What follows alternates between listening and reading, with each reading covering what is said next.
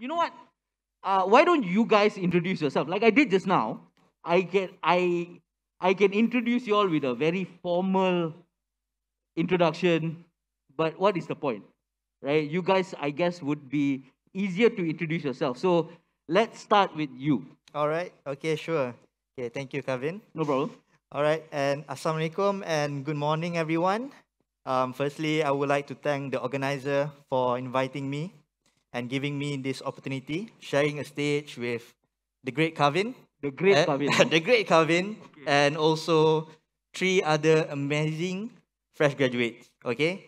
Hi, my name is Nick Muhammad Nuzul bin Nick Muhammad. I graduated from the University of Sheffield in Computer System Engineering.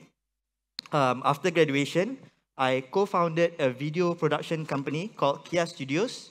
And right now, I'm working as an IT executive at EPF. Yep. Okay. What about you? Hi everyone, my name is Fateen Nabilla Ibrahim. I go by Fateen. I'm an economics graduate from University College London, UCL. I graduated in 2019 and now I work as an associate analyst in Bank Negara Malaysia in the financial development sector. Okay. And Hello, everyone.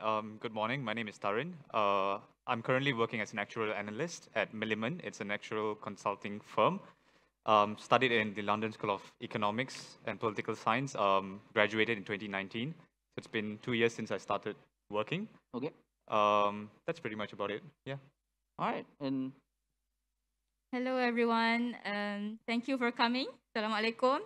I'm Nurulhulda binti Yaakub. I have just graduated from University of Warwick in 2019 actually, in majoring in accounting and finance. So I was an alumni of Student Volunteers Foundation and a recipient of Volunteering Award in 2019. So Okay. that's pretty much about it. so you guys are all UK graduates, lah. In a way, UK Yep. graduates. I'm also a UK graduate.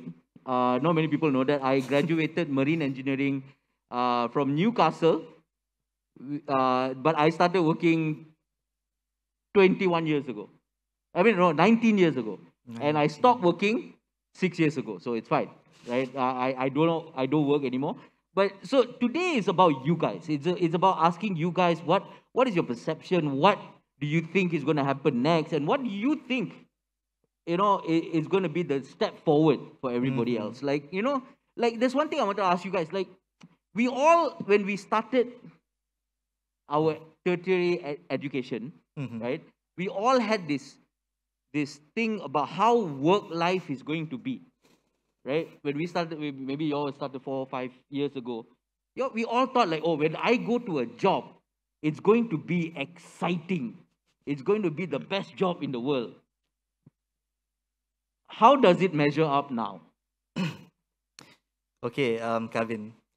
So, before graduation, right, when I was in university, I always thought that my career life would be linear, okay? I would graduate, get a stable job, and then eventually I would retire, okay? As simple as that. But when I think back, I was just being silly, yeah? As we all know, the pandemic happened, and I had to come back to Malaysia earlier than expected, and I had to continue learning virtually, okay? So during the 14 days of quarantine, when I came back to Malaysia, I actually quarantined with my friends that I came back with. And every day we saw like the pandemic, the start of the pandemic was really depressing. People lose their jobs, lose their source of income. And every day we would brainstorm on ways how we can help these people, all right? So we thought of, okay, it would be good if we could start a video production company that would help these businesses to connect with their customers. Okay, because everyone was connected digitally. Even before the pandemic, everyone was connected digitally. But during the pandemic, it was being accelerated. Okay, so we did just that. Okay, so I thought, okay, still linear, still just one job. And then fast forward to January this year, I was in Langkawi shooting a job, and then I got a phone call, okay? And it was from an unknown number. I went outside, I picked up the phone, and it was someone from EPF, okay? They offered me a job. Fast forward to February, I joined EPF. Okay, so the reason why I took another job was because that when I thought back, I didn't think that, I thought that my life shouldn't be that linear, that straightforward. Okay, it should be exciting, like Kevin said just now, right? And I wanted to try a lot of things. Being a computer engineering graduate, of course, I was passionate about IT, about the technology, and I wanted to try it out, to work professionally. And so I did. Okay. So, to answer your question just now, yeah, my expectation for the career life before graduation and after graduation, it's totally different. And it has been a wonderful journey and looking forward to more to come. All right. Fateen, what about you? Okay, I didn't expect to go in lines, but sure. No, I always start off in line and then I will jumble it up. Great. Okay. I guess for me, when I went into the working life, I expected it to be, I expected to have to know something before doing the job. But then I soon came to understand that actually you learn on the job a lot, and that you might start a new project not knowing absolutely zero, and then working from there. And I feel like my journey learning has never really stopped, and that's been a great thing for me. I feel like I'm consistently being challenged. And at the same time, I didn't expect work to be as fast-paced as it is now. I think in part, the COVID kind of accelerated that. 6 months into my job, COVID happened. We started moving online, and we had to work from home for every single thing. And I think that really changed the dynamic of work. But I feel like even though the work dynamic has been accelerated so much, it has been rewarding for me because I have been expected to pick up new skills just as much as the older people have. And I feel like that's given us, our generation, an opportunity to really prove ourselves. But I think also that's where our generation really has to step up and really show our agility. In a time where things are evolving so fast, we do have to be agile. We do have to adapt, just as how the panelists in the previous session told us. We have to be that quick at adapting just so that we can keep up with how quickly things are evolving. And I'm sure, and I really feel that my employers do appreciate me for my agility in stepping up in these kind of situations. And so, to me, work life has been very unexpected. I expected to, be comfortable in 6 months. But honestly, 2 years in, I'm still struggling with new things every single day. But the good thing, it's a new challenge every single time. But also at the same time, I think I've really become a more adaptable person, and that I can take challenges head on, and that's given me, has actually made my attitude towards work life a lot better as well. Yeah. Hey. How, Darren? Okay. They seem to have taken all the good points, but let me try to add value to that. Can. So I completely agree with Nuzul in that sense that we do need to be agile, especially in today's world with the pandemic happening, changing everything, from head to toe. But from moving from being a student in university and then moving on to a job, as a fresh graduate, studying is easy in a sense that you have clear goals, you have clear objectives that you wish to achieve. For example, you have exams, you're studying for certain subjects, you have your thesis to submit. The objective is very clear, it's planned out for you. All you have to do is work towards it, put your best towards it. And you somewhat expect that an adult life or your career would be very similar in a sense. You work towards something, there are very clear objectives to achieve at every certain time point. But in truth, it's been far from that. Right. It's never a linear approach to it. Things are always, they tend to change. Yep. They tend to change, they tend to evolve as time goes by. So it's important to acknowledge that fact, to not be disappointed when things jumble up and your plan gets changed. And again, going back to Nuzul's point, to be agile and to be adaptable. Okay. Change your goalposts around as well. I think that's the biggest takeaway I had from moving from being a student to being a freshly employed person. Yeah. All right, and Nurul? Sorry, Kevin. Can I just add on to Sure, Taryn's can. point? I think my boss told me a really important quote that I've held on to, and that she said that you should be comfortable with change. And truly, change is the only constant that you will have in work life. And I think that's given me a lot of comfort navigating through this very ever-changing world. Okay. Nurul? Yeah, I agree with everyone's point. You need to be agile at this point where pandemic has completely turned how our normal life is lah. Okay, so as for me, my expectation is completely different. I have always thought that I will be an external auditor in a big four somewhere, but somehow that's not the case. Currently, I'm an internal auditor in Perkeso. Because I did my internship in a big four audit firm, and somehow you can, with this internship experience, you can know how your life will be and what kind of tasks and are you interested to do external audit stuff. For example, so you must know yourself well. Ask yourself what you want in this life. What kind of path that you want to take on later when you have finished your study. It's okay, just take your time, reflect on yourself. It doesn't have to take such a long time for a year, no. Okay, as my mentor said, as he said that knowledge is king, knowledge is power. So read everything about the company, about the industry, and the people you want to work for. That will definitely help, so that you will have a little know what to expect. So back to you. Okay. Tharun, I'm drawn to you for this question, right? It's not in the script, don't worry.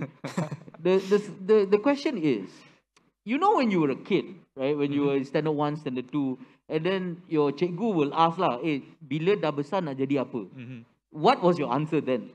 Engineer. Engineer? Yeah. Okay lah. It was my answer until up to SPM. You hit the spot lah, I guess, you know, in a sense, because as you know, we come from a situation where Asian families, you only have 3 jobs, or 4. You have 4 jobs that you can do, which is engineer, doctor, lawyer, or disappointment. So it's either 1 or 4, but I mean, obviously, you all have chose the right path, I guess, in a way, because you all actually have a job, unlike me. But you know, what do you have any? What do you think of this passion versus money thing? I think it's a difficult topic to talk about because I'm a very practical person in that sense. I do believe that passion is needed when you do go to your daily jobs. If not, it's going to be something that you do. It's going to be a mundane routine every day. You wake up, you do your work, and then you sleep, and then you repeat the cycle all over again. There's nothing to inspire you or motivate you in your day job. So you definitely need passion let passion direct you towards a job that you like. But at the same time, we do need money to survive. So that's where the practical part comes in. So I don't think, and unfortunately, I don't think a lot of us have the option to continue pursuing passion at the expense of not being able to generate income for our families or for ourselves. So I think there has to be a balance between pursuing your passion and also pursuing income to sustain yourself or to reach some financial objectives that you have for yourself. I think, Kevin, the best option would be if your passion is money. That is, well, yeah, of course. That is correct. Like, then you have both. Fair enough. Yeah. Fateen, I'm going to ask you the same question. When you were a kid, what was your ambition, like when you were really young? A doctor, of course. A doctor. Okay, so you miss a little bit. A little bit lah. It's not that far off. But you know, passion versus money. Like, you know, I would fight for passion any day. Like you know, because that's what I did. I went for my passion rather than money. What do you think? Where do you stand on this? I personally think it's like a triangle. So it's passion, money, and time. Right. And in this world, unfortunately, you have to pick 2 out of the 3. Yes. And I think if you're young, or if you even have the capacity, meaning you don't have family commitments and stuff like that, I think as much as you can, try to find out what your passions are when you can, and then, but also be able to do that alongside a 9-to-5 job. I definitely agree with Tharun in that it's a balancing act, and that money is still very important, and you still need money to get by every single day. But when you have the time and the luxury to actually find out what your passions are, do that first. And then if you can find a job and do it alongside your 9 to 5 job, and if your passion can also give you money, then that's great. Then you've won the lottery in adulthood, basically. But until then, until you find out what your passions are, because I'm sure not everyone here actually knows what your true passions are, right? I'm still exploring and I still don't know. But work towards that goal, find that out, and then somewhere along the way, when the time is right, you can work towards your passions. That is actually very good advice, because at your age, I didn't know what my passion was. Good. And until today, I don't know if comedy is my passion, but it's okay lah. It's not bad lah. Nuzul, what about, okay, first the question. When you were a kid, Yeah. what did you want to be? What was your cita-cita? Cita-cita. Okay. So when I was a kid, a computer always fascinated me. Okay. But I didn't know what kind of job that was related to computer. So I asked my dad, and he would say, oh, okay, a software engineer. So when I go to school and the teacher asks, okay, what's your cita-cita? Whenever I say, when I grow, when I become an adult, I want to be a software engineer, everyone will look at me like, what's that? What's a software engineer? Because in the early 20s, a software engineer wasn't that famous, right? So from an early age, I always wanted to be involved in IT. Yeah. All right. So do you have a passion? Do you have like, do you sing? Do you act? Do you dance? Actually, I do act. Okay. I was involved in theatre, and I always liked filmmaking. So that's one of the reasons why we started the video production company. Right. But I would say my interest also revolves around computer and IT.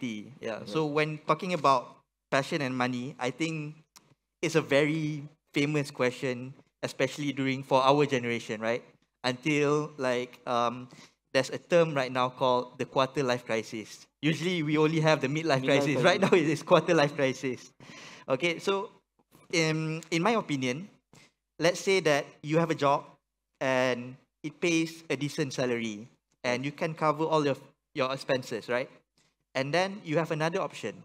You have another job that has a higher salary. Which one would I choose?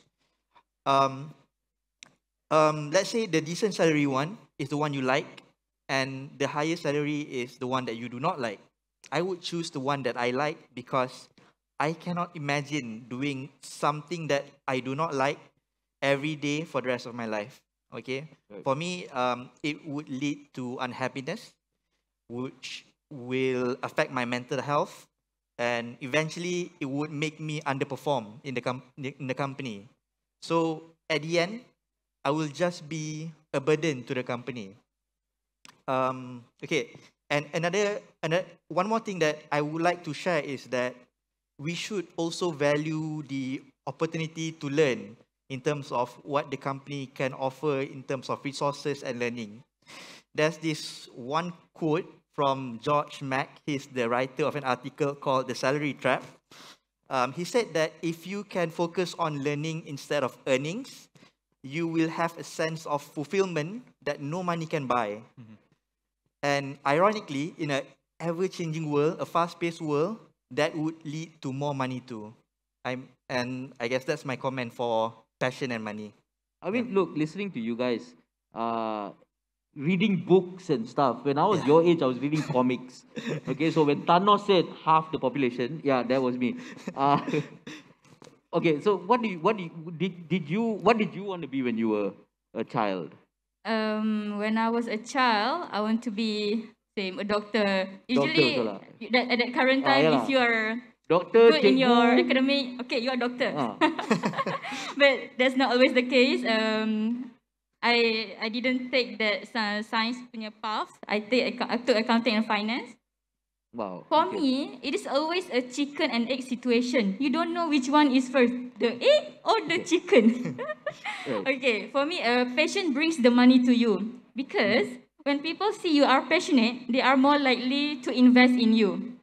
For example, in my university days, I used to be involved with Warwick jailbreak competition. Have you heard of jailbreak? Yes, I was part of it in my year. Really? Yes, oh my God. I really had fun. It is basically an analogy. If a prisoner is in jail and they want to break through the jail, and then he will have to escape the furthest as he can. So I basically participated that competition where I have to travel for 36 hours like a prisoner without any money. So I managed to escape to Paris by hitchhiking. Wow, okay. Yeah. So when I posted about this online, right, on my IG, on my Instagram, people will be like, oh my God, this is such for a good cause, because at the time I collaborated with the charity for the disabled person.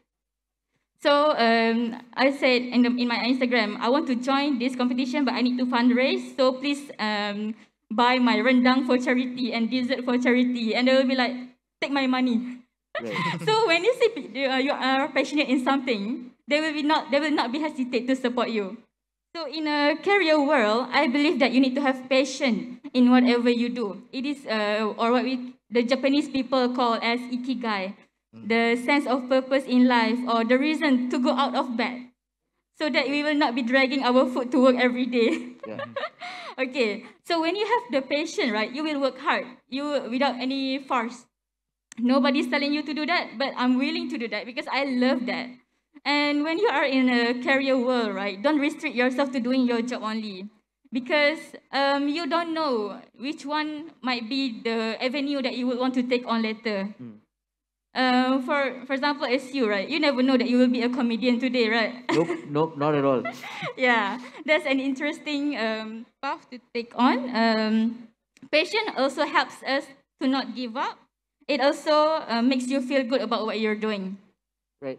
No, I wanted to ask you, can you learn to be passionate about something? What do you think? Like, okay, like let's say there's a lot of people who took a subject in school or in college because they had to, no choice, right? So they went there, they did accounting, let's say they did engineering, software, or whatever lah that they did, and then eventually they landed a job like that.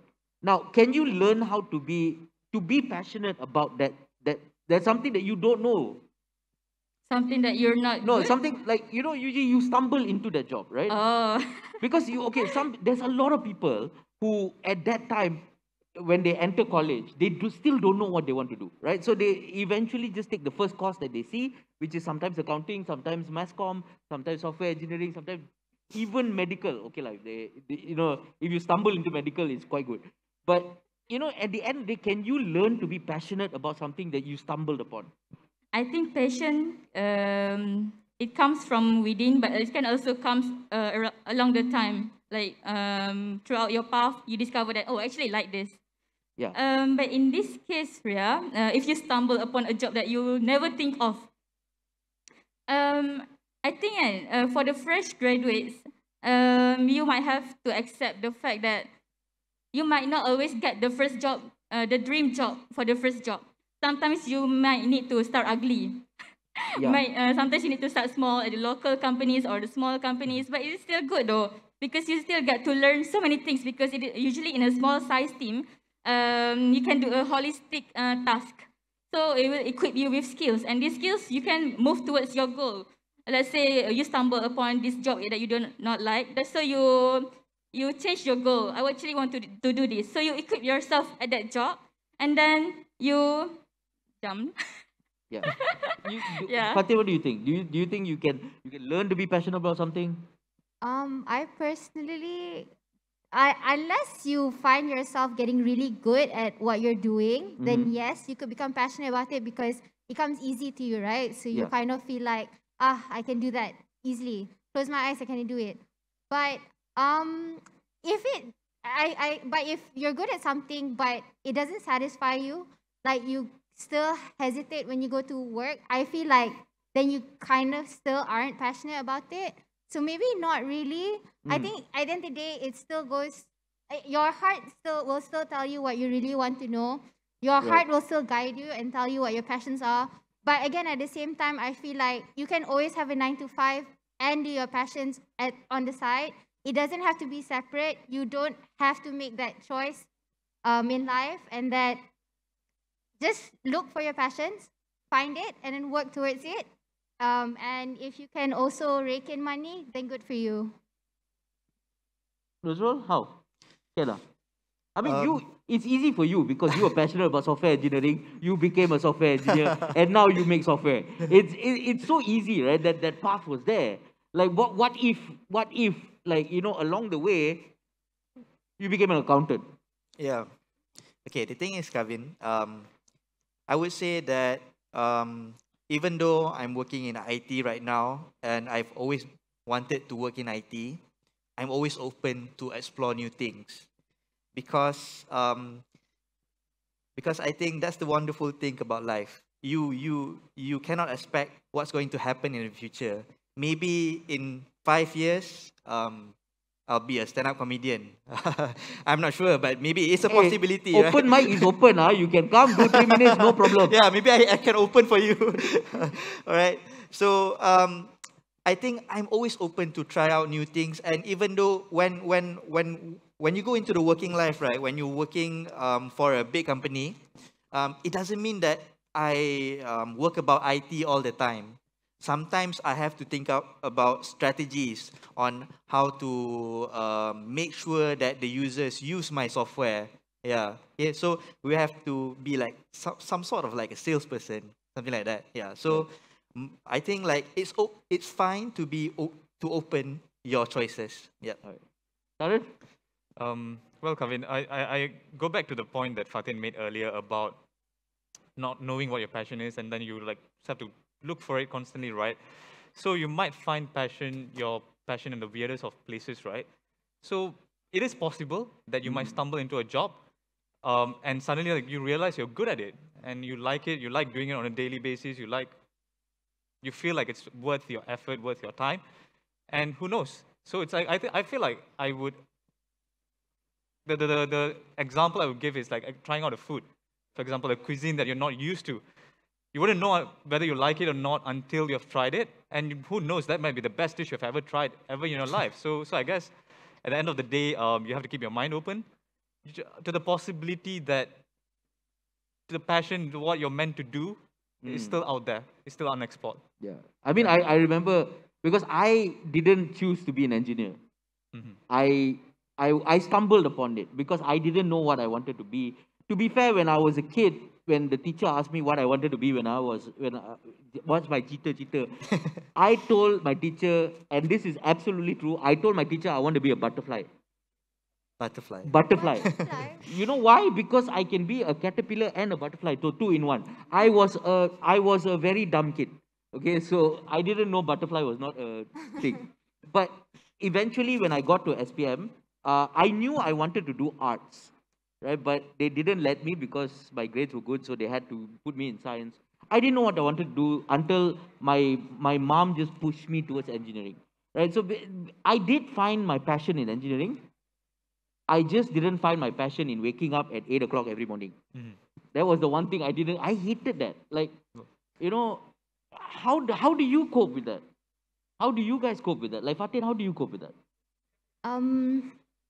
Bit hard. Actually, maybe I can relate to you a little bit. I think actually up until post SPM, I actually really wanted to be a lawyer. Okay. And I still have dreams of becoming a lawyer one day. One day. Maybe doing a second degree on it. I'm actually an economist by training right now, and I work in banking technically as a regulator. But I feel like just because your degree says one thing, it doesn't mean you're restricted to it. And I think this is something that I really want people to consider, because just because you're an engineer by training doesn't mean you can't go into accounting one day. For me, I do have aspirations to go into tech one day, and I'm not going to let my title as an economist stop me there. And I think because our generation, we are being challenged all the time, I think personally, I don't think it's too much of a stretch for us to imagine ourselves in a career that is completely out of what you're supposed to be trained to do lah. Okay. So I think don't be shackled by whatever you are trained in, technically. Yeah. Okay, so what about you? The question was about waking up in the morning, right? Yeah, we know what. Like, how do you cope with that? Like, you know, you guys, I guess, is a different generation. Like, now is working from home. It's easier because you can get up and straight go to work. Like, I had to get up and go through an hour of jam before I can reach, you know, my workplace. Like, Like, how do you guys cope with this? Do you think like passion can overcome this? Like, I'm really passionate about this, but you know, I got to go through all this. Actually, Kevin, I can relate to you because I stay far away from my workplace. It's like I have to commute 45 kilometer a day. Okay. So on a good day, it's maybe 50 minutes. On a bad day, jam and everything, it can lead to an hour and a half. Yep. So I have to wake up.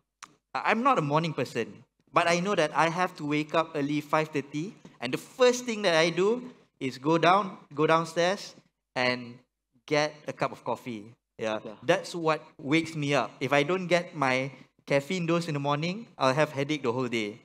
Yeah. And so because of the pandemic, right, I have mornings where I have days where I work at home and then I have to go to the office. So at home, there's not much trouble because you can just wake up and then open your computer and do your work. But then when I have to go to the office, I have to wake up early and everything. And at first, it was difficult. It was really difficult. I would like complain in the morning, oh, why do I have to do this and everything? But then I try to find something interesting at the office. And which is every day I want to talk to a new person in the office. Yeah. Because because I think that's the point of going to the office. You want that human interaction. You want to know your colleagues and everything. And the good thing is that when I talk to my seniors, right, they're really open.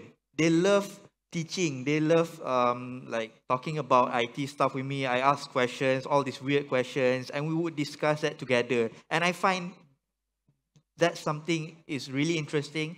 And that's the add-on on why I feel like, okay, when I wake up in the morning, okay, maybe today I want to meet this person. That what wakes me up in the morning, yeah. Okay, Nurul, I'm going to switch up the question a little bit. Okay, so when you were at university, right, did the university prepare you enough for the work experience that you're having now? Okay, the university, it is actually our own initiative, but the university provide the platform for us. So it is up to you, you want to get engaged actively with the university or not. And as for me, I have always loved being involved with the university. I was a part of the Warwick International Student Office when I was in University of Warwick, where I do a lot of, sometimes I be a helper for Warwick Welcome, for the new students coming internationally, local students, postgraduate, undergraduate. It's like orientation week lah. And so even I used to be an assistant arrival weekend. If I said that word, what comes to your mind? Assistant arrival weekend. Actually, it's just helping students with their luggage to their dorm. Okay. Yeah. I was thinking more like GRO, but different lah. Oh no, actually it's not. It is basically even the small things as that, because it makes me to encourage me to engage with the local residents there, local students, because if you do not have any reason to talk with them, then you will forever be in your comfort zone, be in your circle, Malaysian circle. So that is why I love to be involved, because that's the reason we go overseas, right? Yeah. We want to get as much as experience as we can. I did my internship as well, I've mentioned earlier, and it did broaden my mind a little bit. Not a little bit, well, the internship just for a few months, so yeah. Okay, so the quantities doesn't matter actually, but the quality, how the experience shape you as a person, how the experience prepare you for the work life. As for me, when I enter a project or society or any events, there are so many skills. For example, when you meet new people, you can network. When for the first time ever I met with Tharannitharan, I can know how to approach him. He looks approachable or not. You can know how to scan people. Do they look like defensive or receptive? And then some event taught you how to learn your mistake, learn to admit your mistake. For example, when I did my internship, right? My boss at that time, my senior at that time actually instructed me to do a task which I heard wrongly. So I ended up doing it wrongly. So that is always the lesson learned, which is do not be shy to ask if you do not understand, because you do not want to waste your time doing such a a redundant job or any things lah. Okay. Okay. So in fact, so equip yourself with skills when you are in university. It is actually helpful. But according to the LinkedIn report title, the talent for 2021, the future talent for 2021, it mentioned that actually the skills that are needed for the future jobs are the skills that are transferable and also technical. Experience and education only encompass about 20% of it. So actually, as long as you have skills, then employers are more likely to accept you. In fact, 2 out of 3 companies doesn't mind. This is a research done by LinkedIn report which I've read. 2 out of 3 companies doesn't mind to hire you if you are from a completely different industry, given that you have the skills matched with your job description. So don't be so rigid with your industry. You can always explore other paths as well. Yeah. You and I went overseas for very different reasons. You went for experience. I went to get away from my parents. Right? Tharun, the skills in your university, do you think it's transferable to work life as well? So skills, I'm not going to talk about specific skills like coding or like Of the course, education knowledge, yeah. because like those things, like that's what university is Yeah, meant yeah, to do, right? yeah. But rather than that, I think the most transferable skill is being independent. Because for the first time in your life, you're going to be moving away from your family, from the support, the safety nets that your parents or your siblings have provided you with. And you're going to learn to live by yourself. And part of that involves making mistakes, learning from the mistakes, growing in terms of learning from your mistakes, owning up your mistakes. That provides such a valuable platform, such a good opportunity to grow from. And I think that's the most transferable thing you can bring when you move into the workplace, because more often than not, you're not always going to get support. You're not always going to get training or advice from your peers. Certain things you have to figure out by yourself. You are going to make mistakes along the way. Some of them are going to be really costly for you or for your company. And it's all a matter of whether you can survive beyond that. Right. And this, going beyond even jobs, I know, like, that's the phase where you move into adulthood. I think it's just useful in that sense, learning how to be independent. Other than that, I totally agree with Huda. Sorry, I call her Huda. Okay. Yeah. You see, because I was not told. No worries. Soft skills is extremely important. Communication, teamwork. Not all of us are born that way. Some of us are introverts.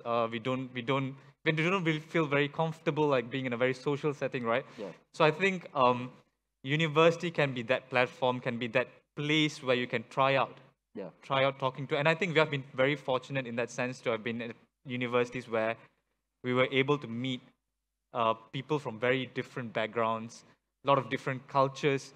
You see things which might seem so weird to you, so unusual to you, but then yet when you listen to their perspective, their opinion, and then you learn to accept it, I think it just generally improves us as human beings, prepares us, matures us when we're ready to become adults, ready to take up the job.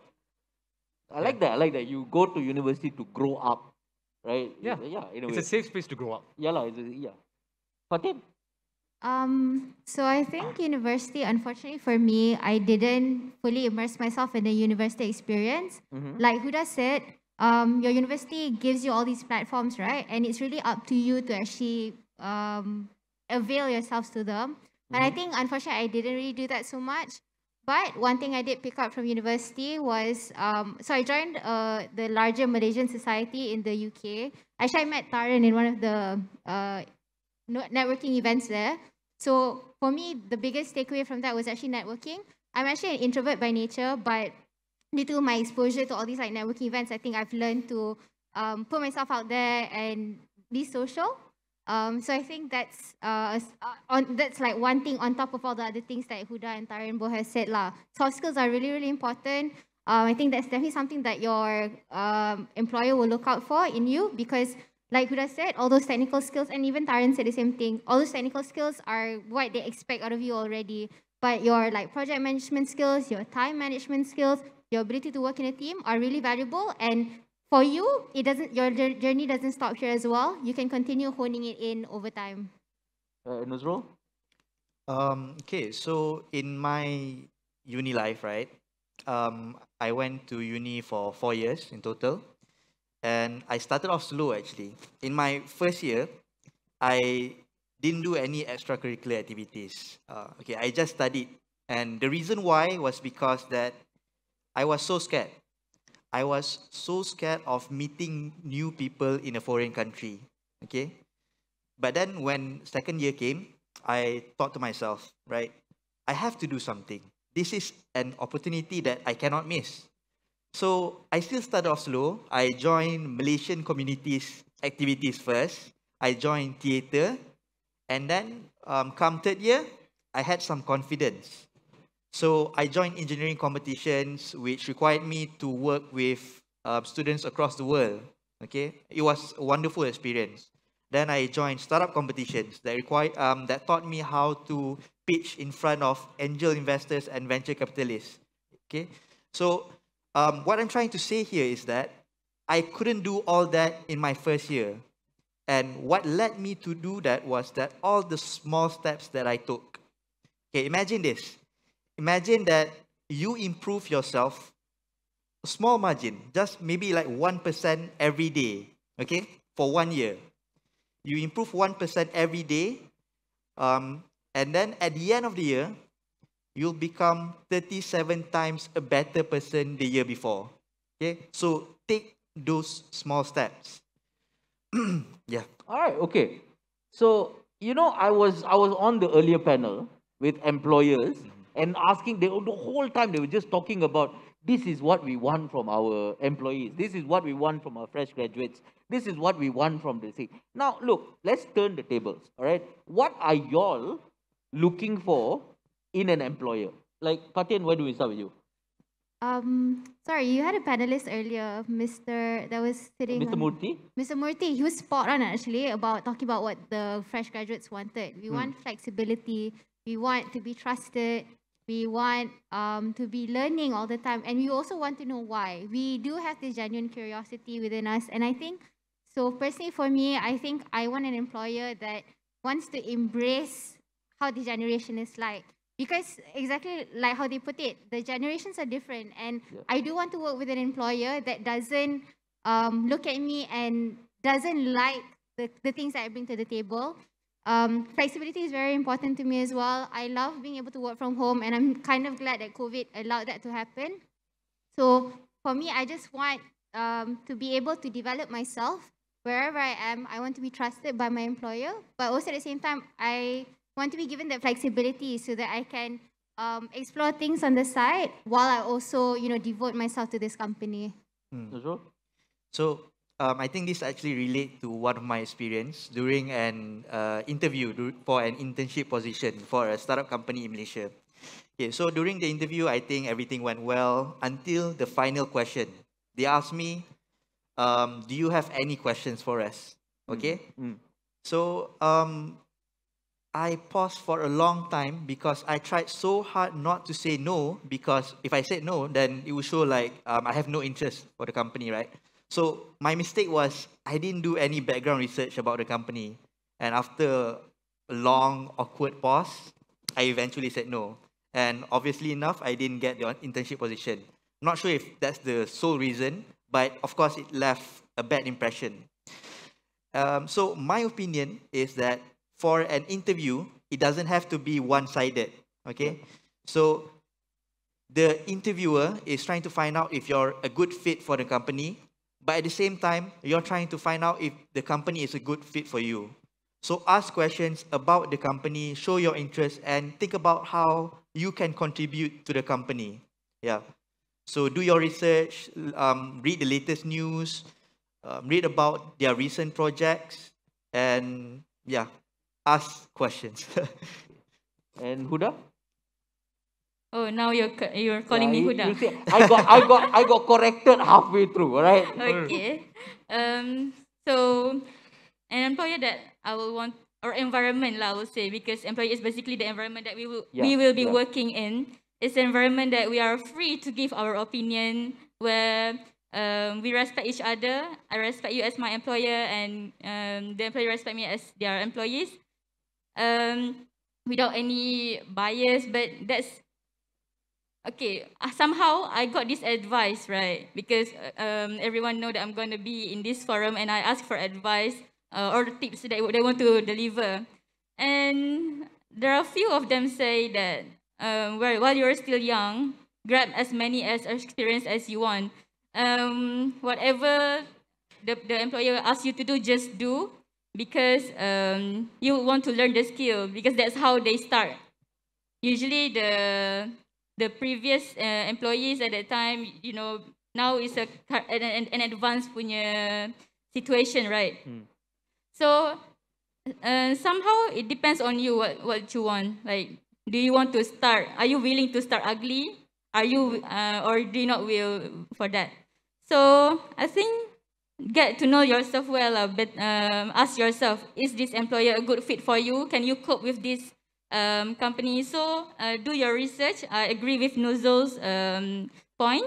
Do your research. Get to know the industry well, and ask yourself whether they are the kind of people you want to work for. All right. And Tharun? So I think a lot of people in our generation right now, right, are looking for ownership, sense of ownership in the work they do. And that's what they expect the employers to pass on to them. That relates to the points the earlier forum panelists have made as well, right, about inquisitive minds. They want to know why I'm doing this, what's the outcome of it, like how is it going to impact me. A sense of ownership essentially in what kind of work that we do, not just blindly following rules and instructions, right? So that's first and foremost, I think, in a general sense. Personally, my opinion, I'm looking for an employer who can provide good support in terms of being able to train myself. So let it be in terms of on-job training, or let it be in terms of maybe me wanting to do part-time studies, or even me looking for a side gig or something. I'm looking for that support from my employers if possible, because at the end of the day, we are working to live. So there's no point beating yourself up too much on the job, and any flexibility or support that the employers are able to offer in that sense is much appreciated. Right. So I think a lot of people in our generation would appreciate the same thing as well. Yeah. You guys have such responsible answers. I swear, when I was your age, you know what I wanted in an employer? A pool table. Right? That was like my ultimate goal. Like, you all got a pool table, I mean, what do you want me to do? Wash toilet, can. Right? To be honest, I want an employer to respect me as a human being. In my time, they didn't even think I was a human being. You work. Actually, You know? Kaveh, maybe I can add on to that. So there's a joke that goes on within our generation that we look out for an employer that takes care of our mental health. But when we ask for mental health, the employer will give us a pizza party instead. Correct. No, that is correct. Like, but yeah, I get it, right? You guys have all these expectations and all this, like, I want my employer to respect me and all.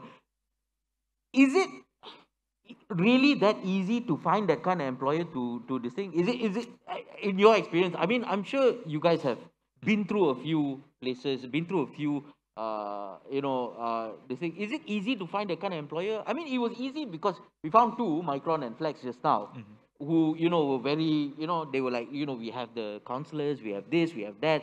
In fact, I know Flex has a pool table, right? So, like, is it easy to find that kind of employer? Fateen? I think it kind of goes back to what Nuzul said earlier. Know the kind of questions to ask. You need to really look inwards and know what kind of culture resonates with you. Because for every single person, it's different.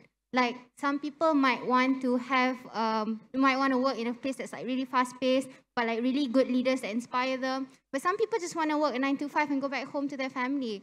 And for some people, they just want to come to a workplace that they feel like they're part of a family, and that's fine. And to me, these workplaces offer you a plethora of like things that you can really consider.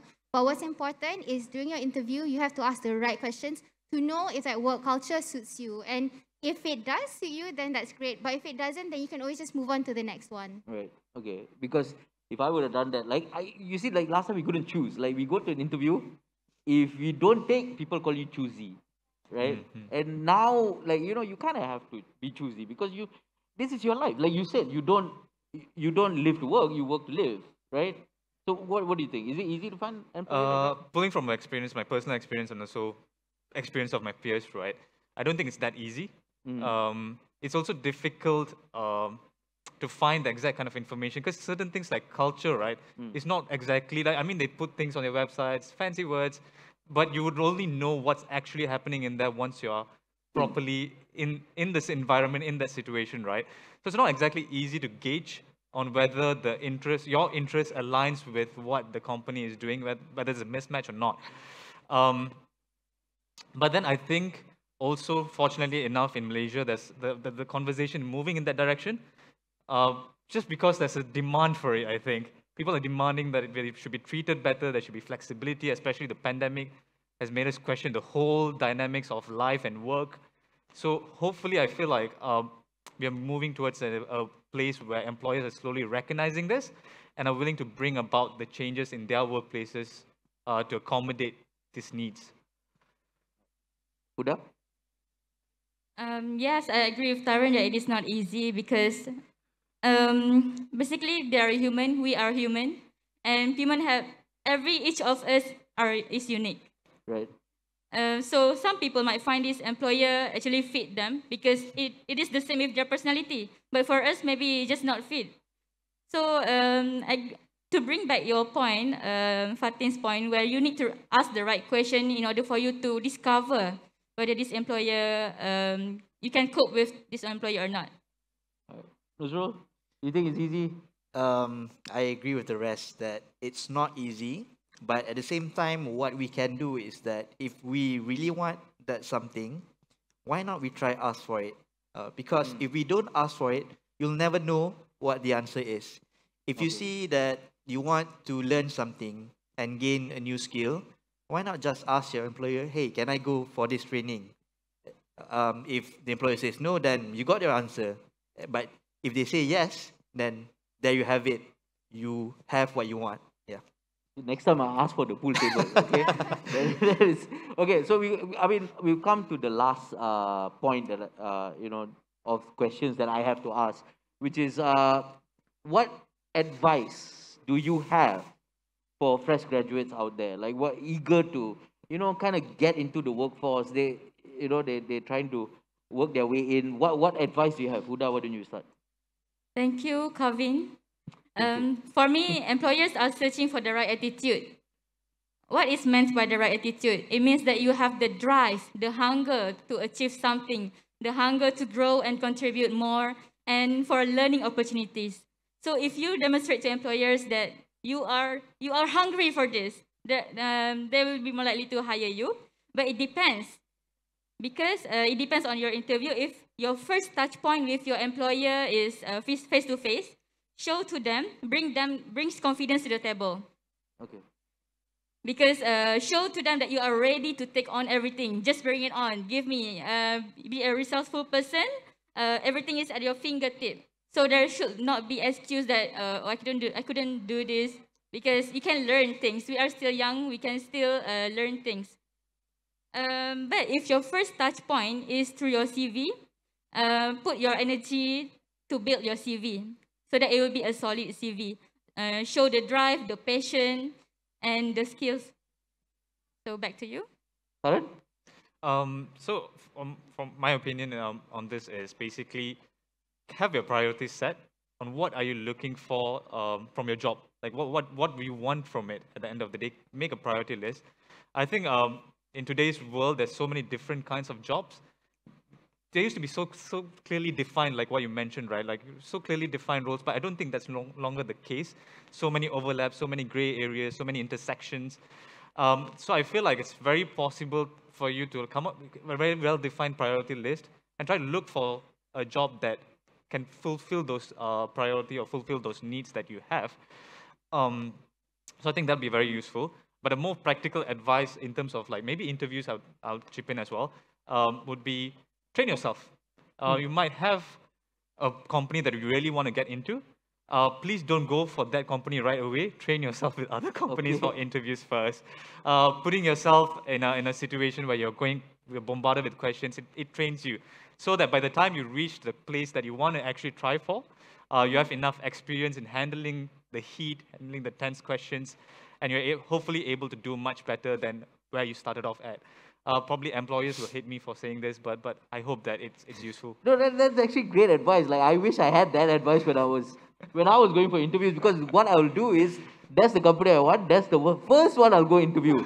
And then it's like, choice number 2, choice number 3. Yeah. But yeah, then you move upwards. Yeah, from this, you are right though. If I would have gone from 5, 4, 3 to 1, I didn't have to accept 5, right? I could have accepted. I mean, if I got the job, I could have. Yeah, it's good advice. Fateen? Actually, I'm in the third category. So Taryn's in the first category, Kevin's in the second category. I'm in the third category. I used to tell myself no all the time. To say I wanted to work in company A, I chicken out and not apply at all. Okay. So I think the biggest advice I give to graduates is don't let yourself deny yourself of all these opportunities. Let someone else say no. Just like how Nuzul said earlier, just ask, just apply, just put yourself out there. But on top of that, I think it's also really important that you really pick up all these like small technical skills that you think aren't exactly very relevant. Like, I honestly think there's, I think for us, right, there's so much opportunity for us to pick up stuff, especially for Microsoft Office apps, like being able to do Excel really well, doing Word really well. I think Word and PowerPoint gets overlooked so much. But if you can really pick up all these skills, it can really help you deliver your project faster, more efficiently.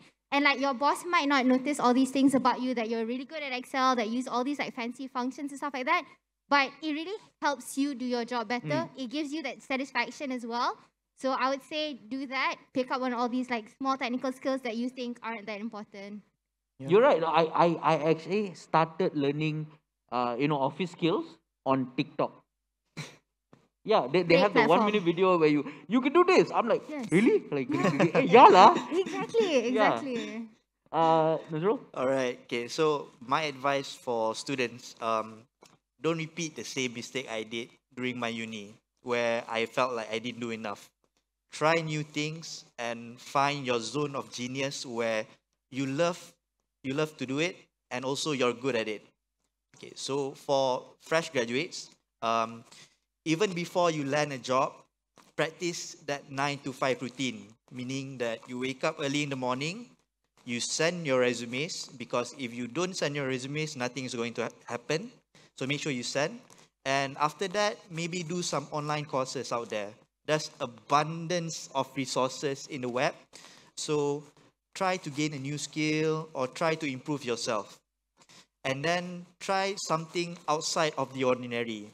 So if you connect with a recruiter through LinkedIn or Twitter, send them a formal letter explaining why you're interested working for the company and why you're the best fit for them. Okay? Do this 9 to 5 every day, and I guarantee you'll land a job in no time. So just remember that you don't have to improve yourself until the top level on day one. Just that small margin of 1% every day, and by the end of the year, you'll become a more and better person. That's my advice. Oh, that's great advice, guys. Thank you so much. If Yes. I may add, Yes, please. Fateen's point, when she mentioned about the chicken out, right? I came across this quote. Always go with choices that scares you the most, because that kind of choice will make you grow and make you step out of your comfort zone. So I think like being in this stage, right? It is pretty terrifying, but took on the challenge. Yes. Do you know who's the most terrified in this stage? Me, right? Because look, listen, y'all are supposed to be here. Y'all are supposed to be talking about this. I'm a comedian. What am I doing here? Nobody knows. All right. So yeah, they just hired me because apparently I'm a pretty face. But then they put a mask on this. So yeah, it doesn't work. But thank you guys. Thank you so much for this. You know, you have no idea how impressed I am with you guys, because at your age I was not doing anything worthwhile in my life, and you guys have taken that step, and you all are inspiring other people to do so many good things, which is great. Thank you guys. But first, I would like to open to the floor. Kalau ada apa-apa soalan yang nak ditanya, boleh tanya. Jangan malu-malu. Please don't be shy. Just ask any question. If you want to know my address, my phone number, also can ask. Not all at once, please. Do we have any questions? One. There. Yes. Don't worry, a very handsome man will come and give you a mic. Hello. Hi. My name is Jana, and I thoroughly enjoyed this session. I just have one question regarding how would you guys advise for preparation for work and life balance, in the sense of you guys are, as I'm aware, you guys are like under 5 years, but much experience in your job already. But I think, what would you guys advise for work-life balance in terms that, okay, I'm a newbie, I need to catch up, I need to utilize my time and learn a lot of things, and as well as, you know, having a balanced social life outside of a 9 to 5 job. So that's my question. Thank you. Anyone want to take this? I'll Go take on. that, Jana. I think I'd like to make 2 points. First is, I think coming in new to the industry, new to a job, is always going to be difficult. The learning curve is most probably going to be very steep. You are going to be spending a lot of hours trying to learn what you're supposed to do, trying to learn social cues from your seniors, because sometimes they say something, but it means a different thing. You do the whole thing wrong, Yeah. all part of the learning curve. But hopefully it gets better. It does. It did for me. I struggled a lot for the first few months in my current job, but then you learn to do things more efficiently. Just because you're getting better, because like what Nuzul was saying, right? You learn something every day that improves you gradually, and hopefully things get better. Second thing is one of the things that a senior of mine mentioned to me, that certain times you have to learn how to say no. And I think a lot of us in our generation, we kind of like borderline are people pleasers. Like we find it very hard to say no. In spite, like it might kill us, you know, we might end up working so many late hours and all, but we still refuse to say no. But then there has to be a cutoff point. There has to be a time when you need to know that, oh, too much is too much. And, you know, I would like to work in this project and all, but I just don't have the time for it. And I think a lot of people do understand that. They're learning to come to understand that, oh, you know, like not everyone is willing to work from 8 a.m. all the way to midnight for like a few weeks in a row. So hopefully you are in a team that is able to accept that answer and then let you lead a well-balanced like work and life situation. Yeah. Your employer actually plays a very big part in your work-life balance, because it's not just you. You can want work-life balance as much as you want. If your employer doesn't allow it, guess what? You're not having work-life balance. You are having work balance.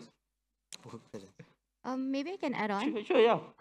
So Kevin was spot on. Boundary management with your employer is really hard.